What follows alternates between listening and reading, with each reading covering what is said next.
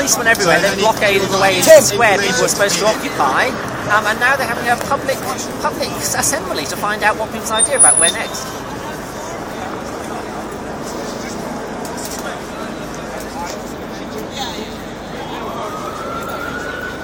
Hello? Yeah. So basically what happened was a group of people here tried to take the other entrances around, but the police didn't let anybody get in at any of the entrances to Paternoster. So Paternoster's sealed off. We're not going to take Paternoster today. But that group has gone right all the way back round, all the way around Paternoster, and they're coming back round on the other side here now.